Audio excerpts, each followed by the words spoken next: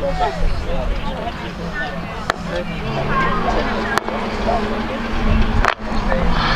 so we're up and running then. This is Mickey B's Stocker. Oh, thanks very much. Just having a natter to a gentleman next door about reminiscing about racing. But it is Lightning McQueen, Paul Lickley there, who had his nose in front, but he's had to concede it because it is that Ethan Hodgson machine that takes up the running. But Lightning McQueen coming into the side of him, they're rubbing paint as they come round that turn two. And it is Paul Lickley back in that lead from Ethan Hodgson from Solway 90, Paul Harrington.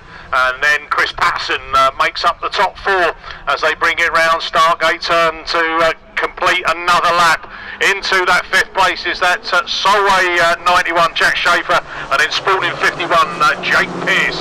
That's how they're running, and he's got clear track in front of him and living up to what's on the side of the car. Lightning McQueen it is, Yorkshire Dales 95. Paul Lickley brings them round Stargate turn again.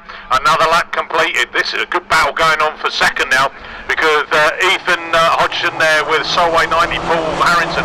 Paul started the weekend off with a heat win and looked on top form, and he's up in the second place. Can he draw and close the gap on that leader, Paul Lickley, who's got one more lap to do it? And I don't think it's going to happen, because he's got Ethan Hodgson on the back of him in that third place as they bring it round turn 1 and 2. Chris Patterson holding on to fourth place from Solway 91 Jack Schaefer and Spalding 51 Jake Pearce. Round up that back straight to go for the final time.